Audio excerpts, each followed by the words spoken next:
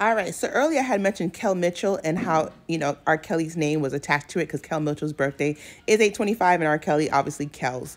So then they have this new, TMZ. Oh, Tasha K.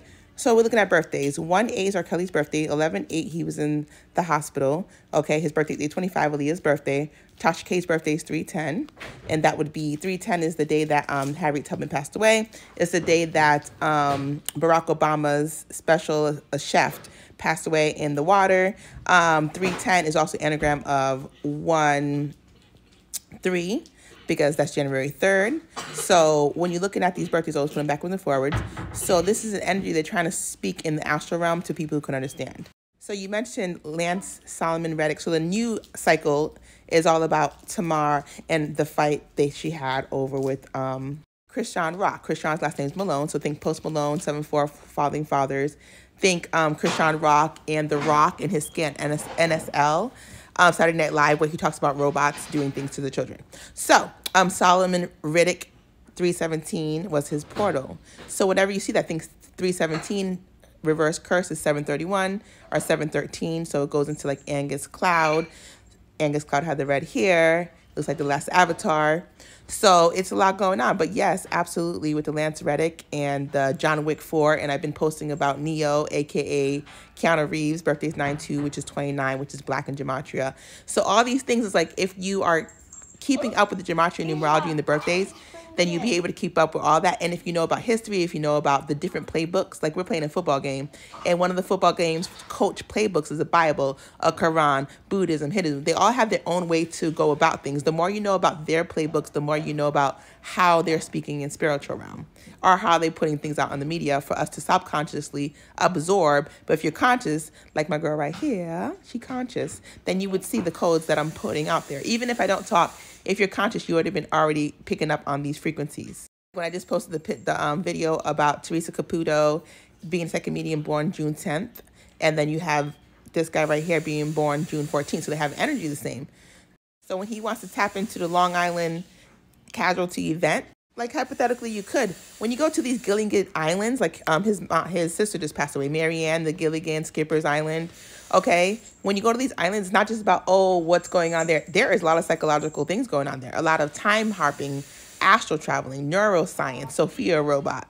They are using all these. So it's better to know things like how she posted the connection she knew, because it all connects. Okay, we're on one consciousness. When you're dreaming, that consciousness is seen. When you're awake, some of us are tapped into gematria, some of us see ghosts, some of us clairvoyant, clairaudiences. So if you could connect history, the different playbooks, the media, you could see the whole picture of what's happening, and then you stay out of what's happening, keep your family safe. The point is to live your best life, but also be aware that people are trying to make you not live your best life because their dream ends when your dream begins sometime. So Krishan Rock's birthday is March 14th, 722 Mary Magdalene, divide 22 by 7 is 314. Whenever you see news, just look into their birthdays, figure out what you know about Fibonacci so you can do some math, do some gematria. Bring in all the playbooks. The Bible's a playbook for your football team. So say you're playing the Patriots tonight and you are the Colts. I don't even know about football, but is there a team named the Colts? So the Colts against the Patriots. Imagine the Bible is the Patriots playbook and you're the Colts. You know how to play football. You know the game. You know the rules. But you're also playing against the Patriots. So you get the Bible and you learn their playbook. So, say you're playing again. The cult's playbook is the Quran. So you better believe you read in the Quran. Read whatever history books, lessons, numerology. Numbers is in every language, though. So the numerology book will probably win over most things. Names, numbers, places are very good. That's the book to play by. It doesn't include any religion. Name, numbers, religion. Name, numbers, birthdays. So, but adding the playbooks like a religious and idea right here, like, then you know why these people are ritualistically taken out, because their name means something. So when you take out Solomon, first of all, Lance Solomon played in John Wick 4. What happened in John Wick 4? Immediately he passed away. What happened on the premiere of John Wick 4 when he was at home? He passed away. So there's energy, your energetic system.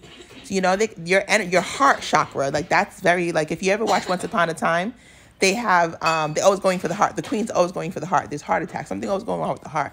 And then your health. We don't own healthcare as a poor people. So healthcare is owned by people who do ritualistic things. So hospitals, they know how sick you are, what's wrong with you. They'll see your heart have a whole heart problem, not say nothing.